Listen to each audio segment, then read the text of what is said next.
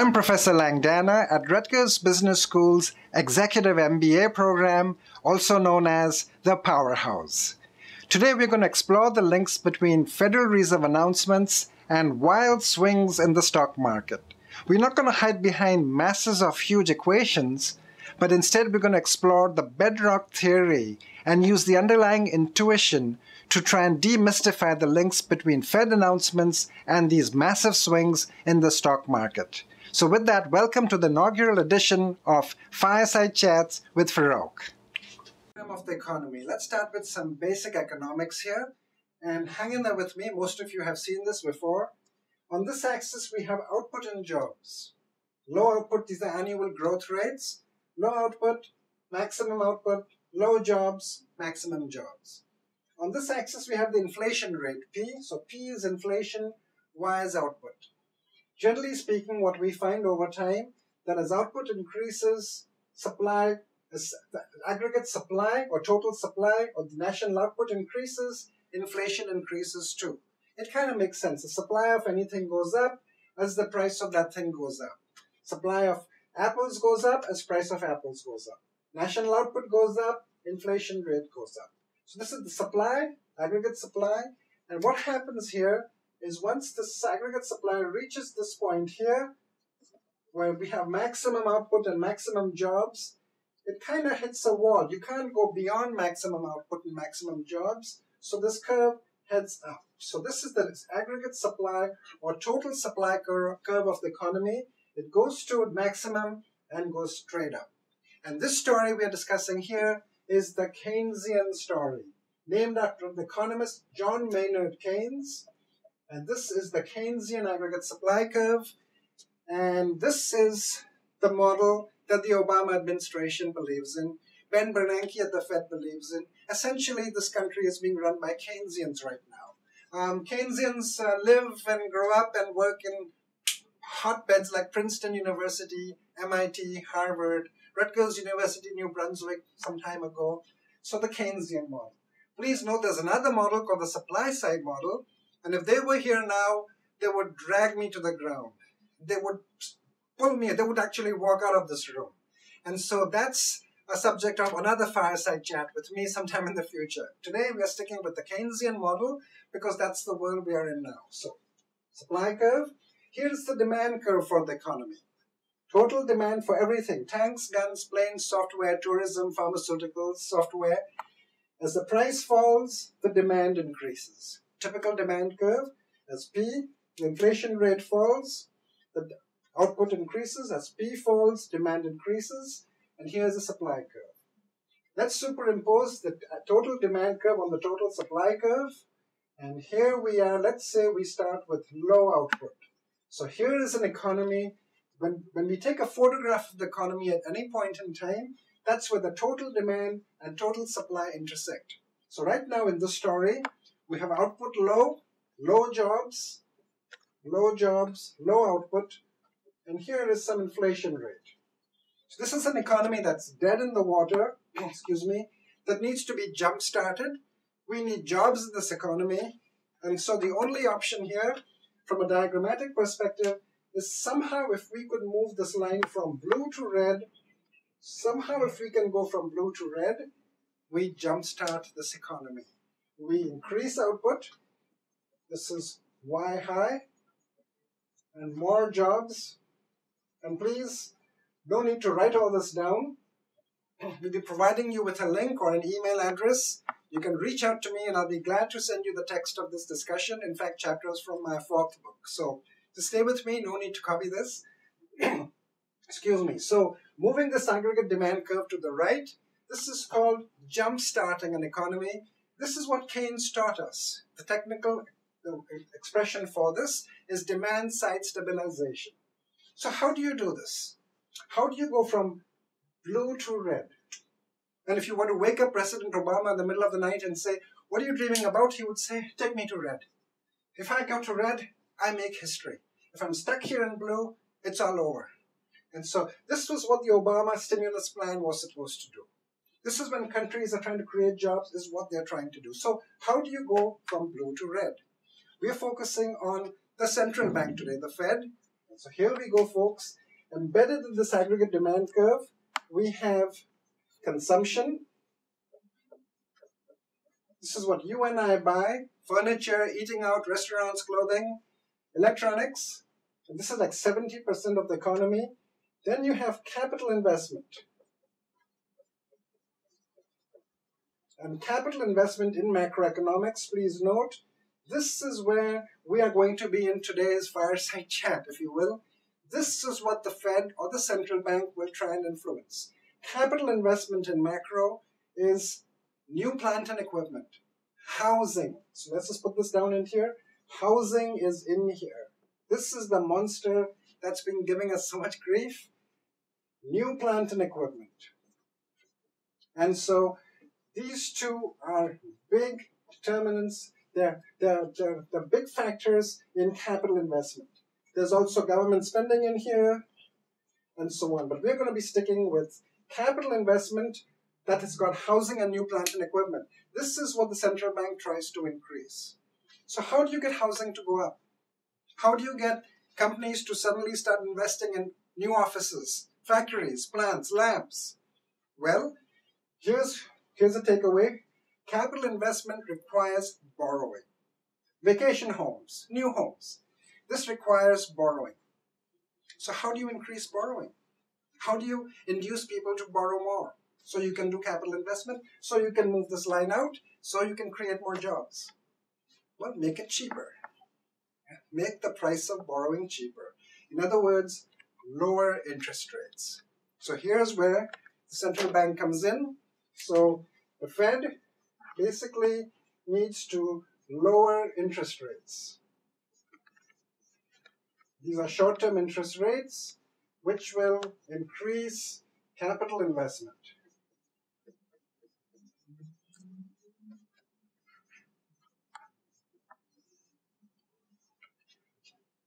And this is how it was supposed to work, which is what happened. Interest rates fell in 2007, 2008, from roughly 6 to 0. Well, another question, how do you lower interest rates? I mean, how do you lower the price of anything? How do you lower the price of apples? When you have too many apples in the market, prices of apples fall. Too many houses in the market, glut of housing in the market, price of housing falls. Too many IT people in the market, IT people's salaries fall. So how do you lower the price of money? You make more money. So this is what Ben Bernanke and the central bank do. They flood the money with liquidity, flood the economy with liquidity. They create more money, thereby lowering the interest rate, the price of money, thereby hopefully increasing capital investment and jump-starting the economy. So this is what the plan is. The Fed increases the money supply, decreases interest rates, and increases, therefore, capital investment. And this is how it was supposed to work. And so when you have, in the paper I just held up a few minutes ago, when the Fed, the Ben Bernanke was suggesting that they're going to continue this loose money policy, no wonder the market surged the next day. Because that meant the Fed was going to continue with this tailwind, was continue trying to go from blue to red, and hey, that's going to cause the stock market to go up. Because you're flooding the economy with a tailwind, putting more gasoline in the engine, stepping on the gas, or whichever analogy you prefer. So here we are, folks. Now the question is, this has been done tremendously. 85 billion a month of new money has been created over the last few years. The question is, given that we should be way the heck out here, we should have pumped the economy all the way to maximum output. And how come in reality what we have at this point in time in the summer of 2013 is we're just barely here. So in reality, we are just finally getting some traction, but given the amount of money we printed, we should have been here. Should. What happened? What happened over all these years? What happened with this huge money creation, virtually unprecedented in our history? And here's another takeaway for you. Please remember, folks, this only happens if the money that the Fed has created is actually spent. If the Fed provides liquidity, it creates money, And that money, if it doesn't trickle through the economy, doesn't ripple through the economy, if it sits at the banks, nothing happens. Increase money supply till the cows come home, but the economy will not shoot forward. Repeat, will not shoot forward unless people actually borrow the money that the banks now have, this increased money supply, and start spending it. Till that money changes hands, it just sits there. Liquidity trap. Why does that happen? Well, because people aren't borrowing. Why? They're afraid of new taxes, more regulation. They're afraid of expenses caused by Obamacare in some cases, small and medium-sized businesses. Persistent unemployment. You know, when you're not sure of your job or if you're still unemployed, you're not looking for a new vacation home or your first home. And so uncertainty. Companies are sitting on cash because of concerns of taxes and regulation. And so while the money supply was increased, we never really shot out. We are now finally just nudging out here because of liquidity trap. The banks are sitting on tons and tons of cash. So by the way, how does the Fed create this money? Does it simply print money? Hey, you know, if you had said that 6 years ago, I would have been all condescending and I would have said, no, we don't print money. Argentina, Brazil, those are the bad boys and girls. Israel in the 1970s, they print money. We are above all that. I remember in France, my French students, I taught in France for over 9 years, and my French students would say, so that's gold? What backs the dollar? Is that gold? And I would say, no, there is no gold backing the dollar. Not since 1971, since Nixon said, no more gold. Window. And so that's gone. And so we had nothing backing the dollar except the reputation of our country. And we rocked till 2008. So let me just give you a quick rundown of what this was all about. So how does the Fed increase money? Well, you know what? Today, we are printing it. I have to get off my high horse and say, yeah, we are printing it now. But before 2008, this is how the Fed increased the money supply. The Fed would buy bonds from the private banks. And let's say there's a bank of Neil Shah, my director here and former student, who is organizing and directing the session. So they buy a $1,000 bond from the bank of Neil. $1,000 bond from Bank B, Bank C. The banks have to sell to the Fed. The Fed then pays these banks, if you will, by creating money. Not back to gold, not back to anything. You know, I won't forget that headline in the Financial Times. It said, "The day the dream died." And for monetary purists like me, that was a shock. It rocked my world.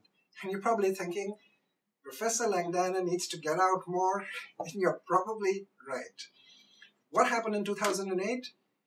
Since 2008 till the present, the Fed started buying all the junk of the subprime crisis, the liar loans, the no-doc loans, the Mickey Mouse loans, all the junk.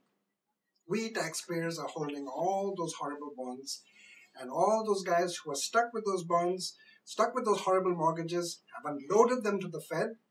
The Fed bought them by creating money and is still buying them by creating more money. 85 billion a month. Monster monetization. Monster dumping of liquidity in the economy. So this has been a world, a huge amount of money has been pumped in to try and get us from here to there. Finally, though, we've gone from here to here. And earlier this summer, there was a notion that the Fed is going to stop doing this. Well, you might wonder why. I mean, what's there to lose? You're not back to gold. You're not losing anything. You're turning on the money machine and going out for dinner, so to speak. You're coming back next morning and the money machine is still running, so to speak. You're printing money. You're banging out 85 billion a month. Let it go. Why do you want to stop doing it? Well, here's the problem. There is no free lunch, right? We all know that. You can't keep printing money forever. The best analogy I can give you is you're pumping gasoline in your basement.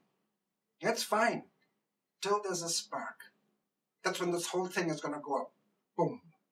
So right now you got money packed in the banks. No one's borrowing it, so to speak. No one's hardly borrowing it. But once there's traction in the economy, once those green pieces of paper start changing hands, or the velocity of money increases, for those of you who remember your macro, inflation, prices will start rocketing up fast. The Fed doesn't want to be caught with its pants down. So that money, that gasoline sitting in the basement, has to be slowly sucked back in when the economy starts developing some traction. And it looks like there is finally some traction now. So earlier this summer, there was a notion of the Fed stopping this bond buyback. And essentially, it's going to stop this tailwind. This tailwind that's taken us from this blue to this black may be curtailed, pun intended. And so what you have here is investors are thinking, wow, without this tailwind, we're going to essentially drop back down. We're going to smash back down. This is what all these years of pumping so much money finally got us going. If they're going to turn off that switch, if they're going to turn off that fan, we're going to drop back down. And so there was a sense that any day now, when the Fed stopped this tailwind, people would jump out of the stock market and the market would come crashing down. The big correction, which is still anticipated, I guess, by some. And the opposite holds true. If the Fed were to say, hey guys, we're not going to stop this tailwind. We're going to keep on the tailwind. We're going to keep on printing money. We're going to try and keep pushing this curve out relentlessly like we've been doing. The stock market would love it. Hey, they're still playing the game. Let's hang in there. And that's exactly what happened yesterday and today. Here we go. Yesterday, Fed affirms easy money tilt. In other words, the Fed has said, we are going to keep doing this tailwind thing. We're going to keep increasing the money supply, and you're going to be moving to the right. And investors loved it, which is obviously no surprise. The next day, stocks surged to fresh highs. So they're jumping back on board. They're saying, you know what, let's ride this baby more to the right. And the subtitle is, Skittish Investors Gain Courage from Fed Chief's Reassurance on Easy Money Policy. Reassurance, because they initially thought he was going to stop this and move back. And so basically Ben Bernanke said, calm down people, I'm going to play along a little bit longer, and they're loving it. So Fed, stock market, lots of fuss, lots of drama. Hope this session here has demystified some of these links. Thank you so much for joining us, and you have my email, you have my coordinates. Do reach out to me and do stay in touch because there'll be more fireside chats from the Rutgers Executive MBA program. Signing off now from the Powerhouse. Thank you for joining us.